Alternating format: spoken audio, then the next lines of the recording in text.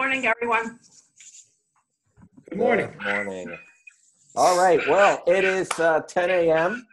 So we're going to get started. I'm going to. So the rules are going to be. I'm going to mute everybody, and those of you guys that have been on before, I'm going to start by muting everybody. Mute all. This way we don't get background noise. When you come on to talk or to ask a question, kind of just unmute yourself and make sure that your volume on your computers, if you're not wearing a headset, is not super loud, because we'll get feedback on that. But other than that, we're going to have a good meeting this morning. So we have a guest coming in who's on board. That's Wayne Einhorn. Give us a thumbs up, Wayne. All right. So Wayne is going to talk to us about the market now and some things that we can do. And Wayne is a national speaker. He has been through all of this before. Wayne has owned his own office up in Toronto. If you saw the invitation, at age 35, Wayne sold his office, probably made a bunch of money, and then moved on to coaching and helping people become successful in brokerages around the world. So he's got a great insight on things that are going on. Wayne does speak around the world. We've met him through speaking over at RE/MAX at their R4 convention. And we're happy to have him here. And it seems like we're getting a lot more people coming through right now, which is good. So I'm going to unmute Wayne. And then Wayne, you could tell us how we want to do the classes and the questions and that type of thing. Does that sound good, guy? Yes, sounds right. Great, Randall. Yeah, right. And you know what? If anyone, I mean, we've obviously got the call muted so that there's some quality. We don't get background noise. If anyone knows how to chat, if there's a question while in the middle of my presentation, which will last probably 20 or 25 minutes, then we can just shoot Randall a message on the chat, or you can raise your hand too, and Randall can contact you on chat.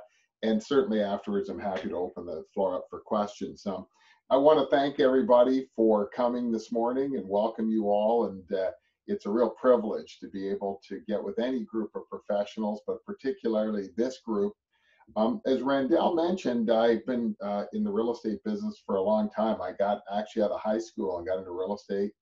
And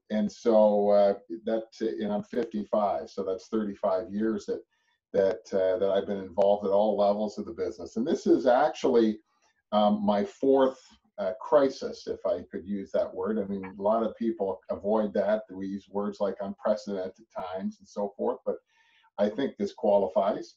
And so what I want to talk with you guys this morning about is two things. One is what I learned over that period of time in terms of dealing with other crises in the real estate industry. And in every one of those, I was in a leadership position, including owning my own business. As Randall said, I sold that in 2000, and I had 200 agents at the time, a highly successful, highly profitable business. In those days, that was considered a big brokerage. Today, it's probably mid-sized. But I want to share with you what I learned over those years of dealing with situations like this. And also, as Randall said, I have the privilege of working with many of the large brokerages around the United States, mostly RE/MAX brokerages. And so I can share with you some of the best practices that agents are employing to really help our businesses thrive in these unprecedented times. I think there's two things I want to just set up, guys, as far as the background of the conversation. One is that where we are right now is always where we are at this kind of cycle in a crisis. And what I mean by that is, if I go back to the last time I remember feeling like this was 2008. I believe the date actually was September the 8th. And there was I remember turning on the news, and there was 5,000 people walking up Wall Street with bankers' boxes in their hand, all of their belongings in the boxes. And they were all employees of Lehman Brothers, who had gone bankrupt after 110 years of business. And we all thought, what the heck, right? And we didn't know what to expect. And there was a lot of fear and trepidation, and then, you know, things kind of snowballed from there. But it had exactly the same feeling. And so the background of the conversation for me is that, number one, is we don't know, we're always feeling the same way at this point in an event like this. But the second part of the conversation, I think the background of the conversation is super important, and what's different is, and there's two things that are different. One is we have a finite idea of time when this will end, right? And there's some discussion about whether it's April 30th or May 15th or May 30th. But essentially, I mean, nobody sat around in 2008 and said, oh my gosh, in June of 2009, this is going to be over, right? And so, you know, we've got some finite level of time, and honestly, it's not that far down the road. I mean, it seems like forever right now, but I often ask people, myself included, look back at my own career and say, hey, did I ever have a slow 60 or 90 days? And the answer is, yeah, every 4 or 5 years, I had a slow 60 or 90 days. And how did I handle it, right? And so the second piece of the second, I guess, piece of the background of conversation is this, that the reasons people buy and sell real estate aren't changing. In other words, people sell because they formed a family. Buy, I should say, because they formed a family, right? That they're getting married, or they got more kids, and they've got to get either their first house, or they've got to get a house, a bigger house. They buy or sell real estate because families are splitting up, right? We've got divorces, and so that's a reason people buy or sell real estate. People buy or sell real estate because somebody dies or somebody's moving into a home, right? People buy or sell real estate because they're transferred in or out of an area. None of those reasons change. You know, people don't go home if they're getting divorced and go, hey, you know, honey, I don't hate you anymore. Let's not sell a house. They say, hey, when can we get this darn thing on the market? And by the way, we need 2 more, right? And it was interesting. I was talking to a broker yesterday in Phoenix, and he said, well, it kind of works like this. I was talking to a buyer who is retiring to Phoenix, right? And I think he was coming from somewhere in the Northwest. The family was coming from the Northeast, I should say. And he said, you know, the buyer said to me, hey, I was going to come in April, but it doesn't look like I'm going to come. So I'm going to come in June. And the broker in Phoenix joked and said, hey, you know, it's June or July. And he goes, wow, the weather here isn't great in June or July. It's like 110 degrees. And the buyer said, well, I don't care. I'm retiring and I need a house for next winter. And so I can't come in April. I'm going to come in June or July. You see, it's just moved down the road. And so I think the second piece for me of the background of the conversation is that there's going to be a lot of pent up demand when we get back open for business, right? Of people that had to transact that just can't transact in this time. And so the question is, if you know, if we know there's an end and we know there's an economy at the end, then the next question for me becomes, well, how do we conduct ourselves in business, right? And there's three key strategies that we're working with agents on, and I want to review those with you today. The first one is the most important, is why it's number one. The first thing that we've got to do, guys, is look after ourselves. What I discovered this a long time ago is that I can't look after others if I don't look after myself, right? And I've got 4 things that I think are really, really important relative to looking after ourselves. And both of them all of it revolves around our mental health, our well-being, our physical health, and our business, right? Those are kind of the 3 areas for me that I think are most at risk right now. And so let's talk first about sort of our mental health, our mental well-being. You know, a couple of weeks ago when this all got started, I read a post. I have, you know, as many of us do, thousands of people, Facebook friends, and many of them are realtors. And somebody posted that at you know, around noon hour, they said, well, I'm trying to figure out which set of pajamas to wear for my daytime pajamas because it's probably time to get out of my nighttime pajamas, right? And you know, I see a bunch of people smiling. I laugh when I read it, but then I thought, gosh, you know, that's not that funny. And you know, we got to get up and suit up and show up. My rule, guys, is I dress every day as though it's a business day. Now I'm on a webcam here. I don't have to get on webcams for my meetings. I could not dress like this.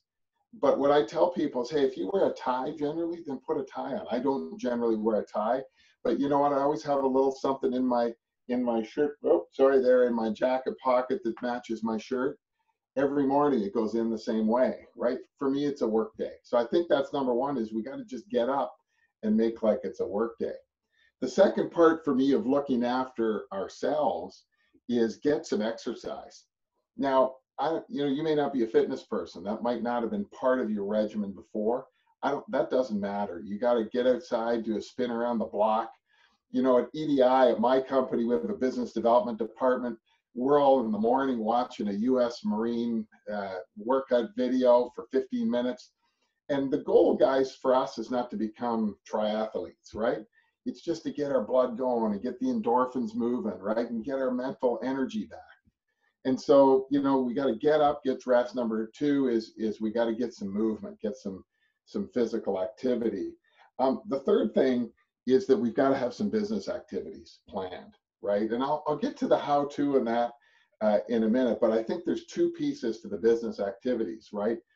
One is that we've got to communicate. We've got to be in communication with our community, our customers, our clients, our database, right?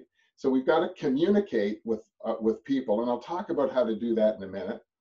And the second thing is that we've got a real opportunity right now to really develop our business. We call it sharpen the saw. Look at things that are weak in our business, and really develop that. And I'll give you some specific strategies. But the look after yourself part for me is those four things, right? It's that I've got to get up and get dressed, make like it's a business day. Get some exercise, right? Get physical for 10 or 15 or 20 minutes, whatever that looks like for you, and get some business activities planned, talking to our customers and figuring out how I can improve my business. And if we do that every day, we're going to feel better about ourselves, and we're going to hit the end of this situation with the ground running, because as I said, there is an end, and there's going to be an economy at the end. Right? And I want everybody to be able to participate in that. The absolute opposite of that, which you do not want to do, you know, Rendell mentioned that I owned a company, and I had many top agents in my company. And there was one, and I had relationships. I still, to this day, I sold that business 20 years ago, and I still have relationships with all those people. And there's this one particular agent, her name was Diana. And Diana's husband's name was Michael, Diana and Michael. And Michael was a school teacher. And every June 23rd or 25th or whatever the heck day it was, the school was out. They had a motor home, and they had two kids. They'd load up in the motor home, and they would go on fantastic vacations. And Diana was an excellent producer. 20 years ago, she did $4 million in 2000 prices, right? And I could set my watch by this event. The fourth Friday of September. So Diana and her family would go on this wonderful holiday. She'd be out of communication. She'd be in a motorhome. They'd go to Alaska. They'd do it. They're just fantastic vacations. They'd come home, and as I said, I could set my watch by this event. The fourth Friday of every September for the 20 years I owned that business, Diana was in my office, totally an emotional wreck, crying because there was no business to be had. And the reason there was no business to be had was for the 2 months previous, she hadn't called anybody, right? And so for the month after she got back, there was no listings, no buyers, no nothing, right? And then predictably, we'd get her, get her focused and motivated. And then by the end of October, the cash register would be ringing again. And so that's kind of, for me, the opposite of communicating with clients is when we don't communicate with clients, we're not going to take advantage of that economy when things come back. So the next question is, well, how do I communicate with clients? My own opinion, guys, is it's not appropriate to phone up and talk about real estate today, right? You know, to phone up and go, hey, Randell, would you like to buy or sell real estate? It's really not even possible. But what an opportunity for us to reconnect with our community, with our clients, our past clients in our database. The words I wrote down were rekindle and improve relationships, right? And so as long as I've been in the business, guys, there's two reasons that we don't call past clients. See if this resonates with you. Number one is we're not really sure what to say, what to talk about. There's nothing really to talk about. And number two, there's been a period of time passed, in some case years, since the deal's closed, and we're embarrassed to call. Well, what a great opportunity to pick the phone up and call and say, hey, you know, it's been really super busy the last 3 or 4 years. We call it the apology script. I apologize for not keeping in touch, but I wanted to use this opportunity to reach out and do two things. One, make sure you and your family are safe and okay. And secondly, offer some community service. If you know anybody that is shut in, that, you know, can't get a prescription at the local pharmacy, at Walgreens or wherever, or is not mobile and needs some groceries picked up that they've ordered. Hey, I'm healthy, I've got a car, and you know, I'm here doing business in the community when times are good. I want to make sure that I'm of community service when the times are bad. We've put out viral videos to that effect, made tens of thousands of phone calls, our clients, agents, and the response has been fantastic. It's been overwhelming, right? Because it allows us to go out and be good stewards in our community. And it gives us an opportunity to communicate with people. So remember, I talked about daily activities. My objective for you guys would be part of that daily routine is that we put 10 calls down. We make 10 calls, right? And the cool part of that call is it works great in a voicemail. You know, would you like to list your house? Doesn't work so great in a voicemail. Hey, if let me offer my help and make sure you guys are okay, works fine in a voicemail. And so, you know, I want you guys to set yourselves a goal to communicate with your clients and get back with your community, get connected. Another thing I'd recommend, if you don't, Remax has free Zoom accounts. Get a Zoom account. Like, this stuff is the way we're communicating today, right? And it's way better to be able to see people than it is to not, right? If I was just a voice, a talking voice, it doesn't have the same effect. And so your communications with people, you're going to get connected with them, and you can use it for family and friends too, right? So we've got look after yourself, we've got communicate with clients, and the third strategy is sharpen the saw, right? And here's what I would recommend, guys. For how many times over the past bunch of years have we said, you know what, I gotta get that darn video strategy moving. Oh, I gotta do something about social media. I gotta get all my clients on my social media feed, you know, or gosh, I gotta get video out of social media, or my CRM's a mess. I gotta get my customers all in one place, right? Or my finances, my budget, I don't even have a budget. My taxes aren't done. There's so many things that time is a barrier for, right? And gosh, we have a ton of time on our hands right now. So here's what number 3, sharpen the saw, means for me, is make a list of everything that you think needs improvement in your business. And maybe there's 2, 3, 4, 5, 6 things on that list. And every day, spend 1 hour and work on one of those items on that list. If it's a video strategy, shoot some video. I remember talking to Randell and about somebody who shot a video here and got it out, and I'll maybe ask Randell later to talk about the specifics of that, but it was an amazing story, right? And it's all about just getting out there, getting in front of our community. I think today more than ever, guys, people are isolated. They are, you know, where, you know, in our normal lives, I think, as I said, one of the reasons that we don't call is we have nothing to talk about and we're afraid of interrupting people. Today, we're not interrupting people. I think today people are happy to connect. They actually crave connection, right? Because there isn't a lot of connection outside of the home going on. And so it's just a super opportunity for us to sharpen the saw, communicate with our customers, and as I said, strategy number 1, most important, look after yourself. the overarching piece for me, guys, is be safe.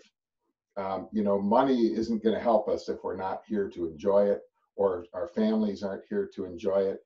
And for me, in this kind of environment, be safe means different to different people, right? It means different for some than others. I am not the judge of anybody's safety measures, but I would implore on everybody, whatever you do in your business, make sure that it's comfortable for you, it's comfortable for your family, relative to safety. But certainly we have technology today where all of that is appropriate to do, and the acceptance of that technology is like I've never seen it.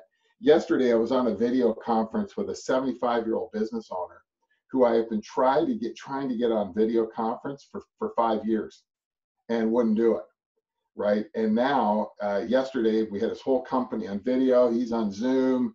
And it was funny. I was teasing him because his presentation was so great. He said, "Well, I had to get a realtor come and stage my office so it looked good, right? a realtor stager to come rather."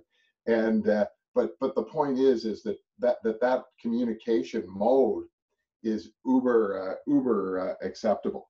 And so, just in closing, here's what I'd like to say, guys, is that whatever day this is going to be over, let's say that it's you pick your day, end of April, middle of May, end of May. If it's the end of April, there's only 15 working days left. If it's the middle of May, it's only 25 working days.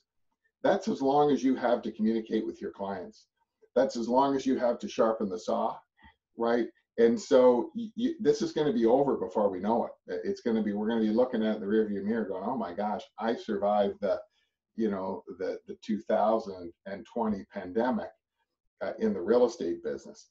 And so it's so important that what we're talking about today in terms of strategies, that we get started on them today, right? That Monday looks like, hey, I've got a routine, I'm communicating with my clients if you're not already, and I'm sharpening the saw. Because when at the end of the shutdown comes, I want you guys to be ready to take advantage of everything I know is coming down the pipe.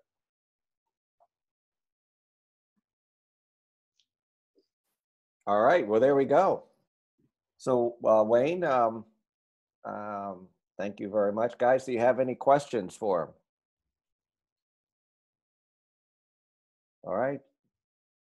I think Laura Smith has a question. Laura? I'm just teasing you. So, Wayne, you can hear me, correct? Yeah, but Laura's muted, I think. Oh, she's muted. No, I actually didn't have a question, but. So one of the things that Wayne had brought up is, we were talking about things like video. We had an agent, and we've been promoting video. I think I spoke about this earlier this week, but for those of you guys that weren't on that, I was speaking more specifically about Pat Fume. So Pat over last weekend shot me an email or shot me a text because she was concerned about, just like a lot of you guys are probably going to be concerned about sending out videos, and how am I going to look on it? And is it going to come across wrong? Is it going to seem as though I'm trying to get business at a time that I shouldn't? And, I pretty much told her to, that she knew what she was doing, and that as long as she's being genuine out there and offering help and for her to get out there and start communicating with video, because that's the future. And I went back and I looked at a text that I got from her, and I just want to read it for you again. So so she said pretty much, to paraphrase, "Thanks for the moral support. Wasn't sure how people would take my post with everything going on. Funny thing happened. At least 20 of my past clients, some of which I hadn't talked to in years, have responded and private messaged me and text me, and she's just like, loving it." So she got a lot of positive feedback from her clients, and all she did is, she was like sitting in her car and she says, "Hey, this is Pat, and I'm here for you. And if there's anything that you need, let me know." And as Wayne has said earlier, it's just the perfect time to do that. Oh, by the way, without, taking someone else's terms, but saying that, "Oh, by the way, I've been sitting here and I've had a lot of time, and I have to apologize, and I haven't gotten with you in a long time, but I was thinking about you, and I want to know how you're doing and see if there's anything that you need. So I think that's like an important thing. We keep pushing and pushing this is the time, and you start to hear the same things over and over again, but this is the time that people are going to remember who was nice and who was there during this time. Who was there for you during the pandemic of 2020. Again, I go back to where were you when all the great catastrophes happened? Where were you when Superstorm Sandy hit? Where were you when the planes came down into the trades? Like, everybody remembers, and everybody remembers what you did.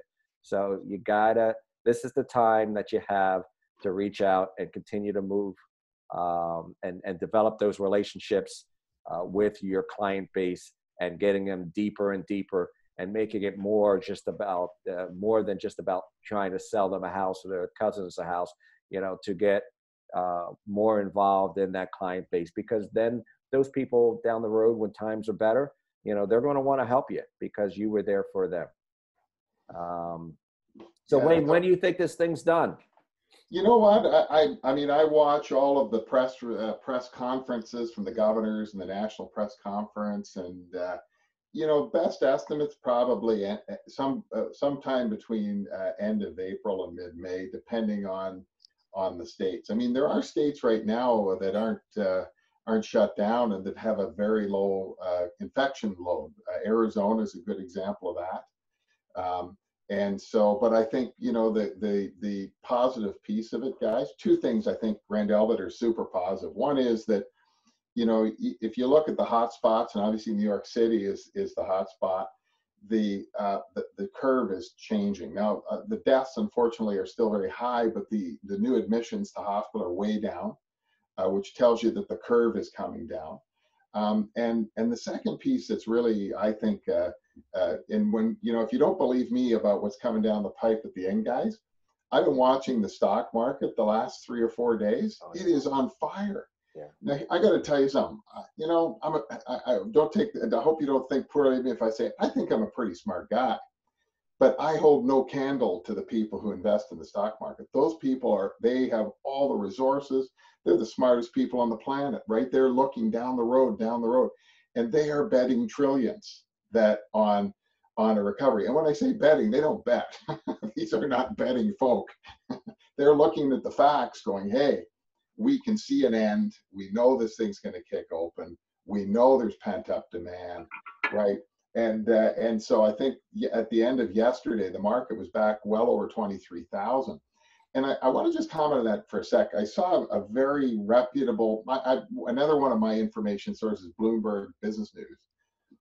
And so I'm always watching the business news. And about a week before the coronavirus crisis, maybe 2 weeks, there was a very reputable fund manager. And when I say fund manager, he manages 50 billion. He said, look, I've been in the business 30 years and they entrust me with 50 billion, right? And he said at that time, guys, he said, he goes, I've got most of my fund in cash, because he said at that time, the trailing price to equity, the trailing PE ratio on the Dow was 21 times. And he said, it really shouldn't be more than 14 times. So he goes, there has to be a correction. So there was a correction in the mix anyway, right? And his prediction was 23,000. That's what he thought, right? So here we are back to 23,000, which really is where it ought to have been.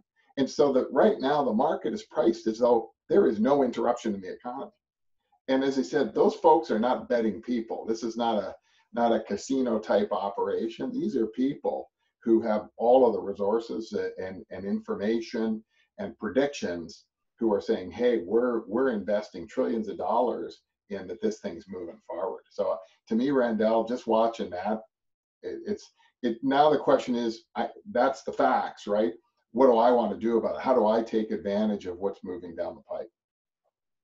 And I'm going to shoot you a curveball, and I don't know, and if you can shoot it right back.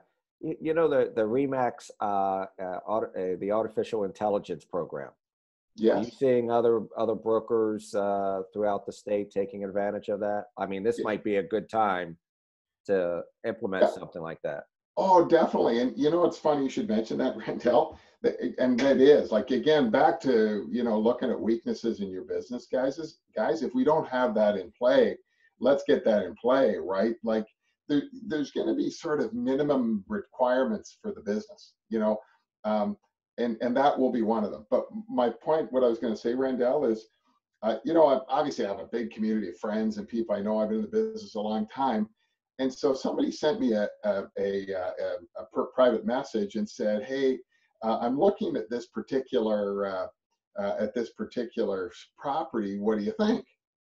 And I messaged back. He said, "Well, I didn't know you were looking for property." And they go, "Well, we weren't, but we're sitting here at home, and now my wife and I are looking at these virtual tours, and well, we're thinking maybe when this is over, it's time to move." And I thought, wow. They're sitting at home bored. They've already watched the Tiger King and they've already watched whatever the heck else we're watching, right? And it's like, okay, now what? Oh, let's have a look at some listings. So back to that AI, Randall, that tells us who's active out there, right? Right. And one of the great part, and I'll just do a plug for the AI, or it's called First, right? Um, if you haven't signed up for it, you want to sign up for it. First 3 months is free. I know that we have some agents on right now that have seen where it has predicted, people that were supposed to or going to move or have a real estate need, that those people actually had a real estate need. So again, it's another tool that you can put into place. Wayne talks about sharpening that saw. Look, we're sitting on a Zoom training right now because, we've had time to start sharpening our saw and bring additional things to you guys. So at the same time, you may want to, sharpen your saw by, if you haven't used that, it's free. Try it out for 3 months. If it does some great predicting for you, keep it. If it doesn't, it doesn't cost you anything. But and Randell, I'm going to make a prediction. Right.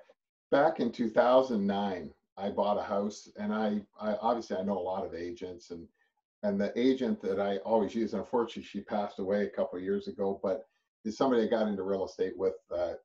We got into real estate together, went to real estate school. And in 2009, it wasn't common for us to respond to emails in a timely basis in this business. And I was traveling all over the world with my job, and her name was Joanne. I said, "Joanne, you're going to have to respond to emails like right away because I'm looking at these houses online," right? She's going, "Oh, really?" And now that's a minimum standard today, right? Imagine if you didn't respond to email, it'd be like not picking up the phone, right? I think moving forward, guys, and I can remember 5 years ago getting a phone call, 5 or 6 years ago. I could look up the date from a colleague of mine in Florida. And he said, "You got to fly down next Thursday in my boardroom. There's these guys presenting machine learning algorithms for AI for real estate. It's unbelievable." Okay, so I jumped on a plane. I went to Sarasota, and I was blown away by what they were working on. And it was the background of the guys that have First, right?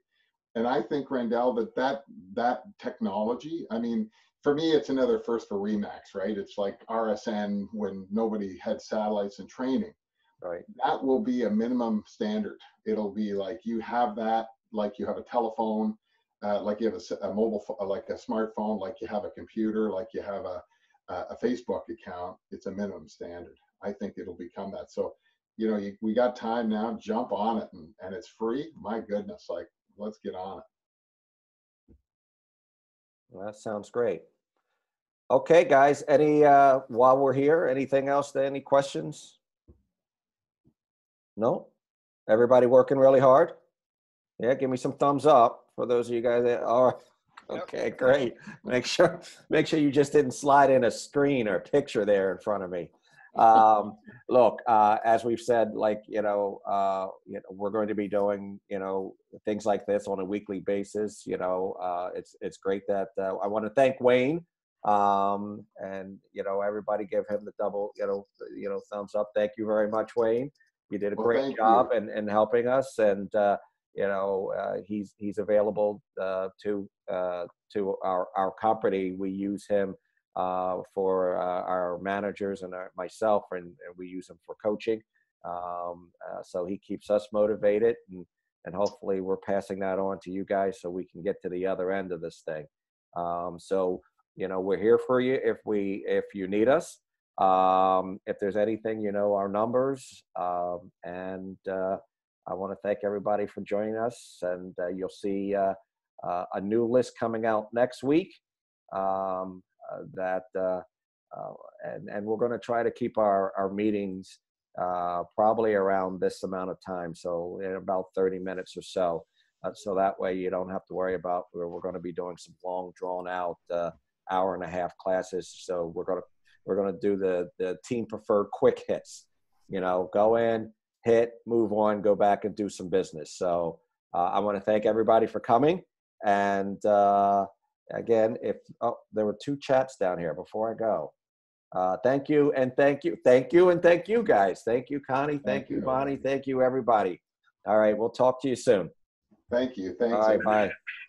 Happy Easter. Happy Easter. Happy Easter. Yeah. See you later. Don't forget next week's happy hour. What? Don't forget next week's happy hour, Wednesday night. No, I won't. That's right. See you guys. Happy Easter. Happy Easter, guys. Bye, guys. Happy Easter, everyone. Stay healthy.